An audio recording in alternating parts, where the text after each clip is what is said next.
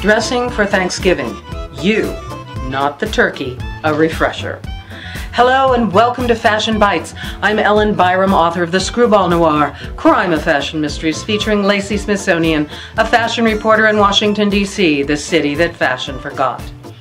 Last year in a video at this time, I discussed how to dress for Thanksgiving and the holidays. You, not the turkey. You don't have to worry about the turkey because there are articles and advice everywhere. There's even a Butterball turkey hotline. Alas, there is no hotline for what to wear for Thanksgiving, what's appropriate and what's offensive, what would give your grandmother a headache. Now that would be useful. Today, with the holidays rushing toward us like a runaway train, I'm talking about holiday dressing again. You may not know what to wear. Take a deep breath, everything will be all right. For a holiday like Thanksgiving, you want to be comfortable and appropriate. You also want to show you appreciate the effort that someone, if not you, put into this meal. If you are the host or hostess, you can set the dress code and simply let people know it will be Sunday best, or dressy casual, or festive attire. Remember, you have to tell people what is expected. People who say you can wear anything are simply not being helpful. You can't arrive wearing a swimsuit or your birthday suit. Clothing is required. And some may think it's obvious that guests should dress up for Thanksgiving. But a lot of people don't know that. Guidelines are helpful and often essential. You can set the tone. I'm waiting for my invitation to a cocktail attire Thanksgiving party. Wouldn't that be fun? Your host and hostess also should mention what they are wearing, whether they're pairing a dressy top with their pants or wearing a dress. Obviously, there's a lot of room for interpretation. But my most important rule of holiday dressing is this.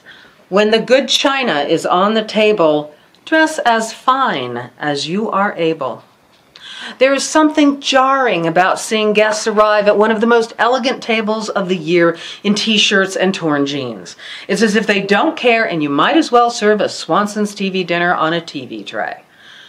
Good china and fine crystal imply this dinner is something special, out of the ordinary. It's a holiday, and good friends and family gather to celebrate. It calls for celebratory attire.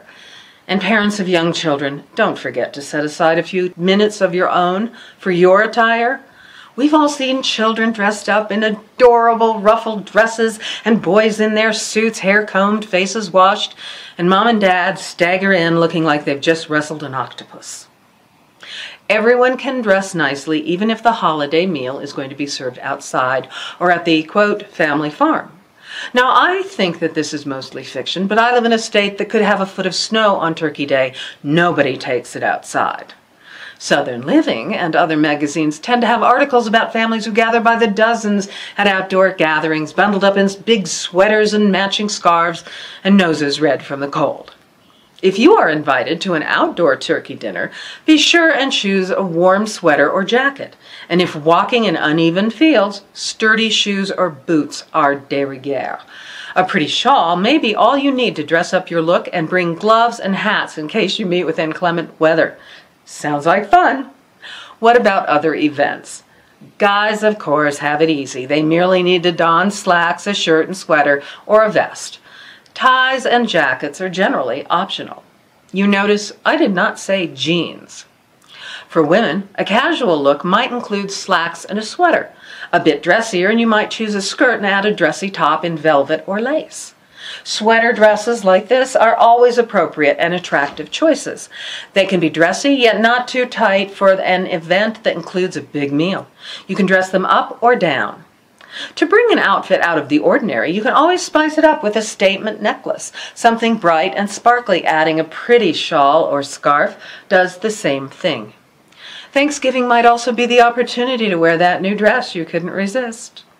Finally, if your friends and family like to take a walk to burn off those calories before or after the meal, or even between the meal and dessert, don't forget to bring a comfy pair of shoes to walk in. You might be concerned about the cost of dressing up. But there are thrift stores and consignment stores that have some lovely items that someone else only wore once. And you can pick these items up for a song. There are also discount stores, and this year I am delighted to be seeing dresses and tops, not only in lace, but lots of velvet and jewel tones. There's something for everyone. If you're the hostess, don't kill yourself on every little detail of the dinner. Take some care with your attire. After all, you deserve it. And for that one guest who always shows up a half hour early, give them a task to perform, like setting out appetizers. But take the time you need and do not feel guilty. My last bit of advice is to pre-plan what you're wearing and set it out the night before. That way you can see if your planned garment is in good repair. Check for missing buttons, broken zippers, and hanging hems beforehand. And that way you won't have any unhappy last-minute surprises. And finally, have a wonderful and happy Thanksgiving. That's all I have for now. If you want to know more about me or my books, check out my website at ellenbyerrum.com. I'm also on Twitter, LinkedIn, and Facebook. If you like this video, please hit the like button and consider subscribing to this channel. That way you won't miss any. And feel free to share. This isn't a secret society. Bye.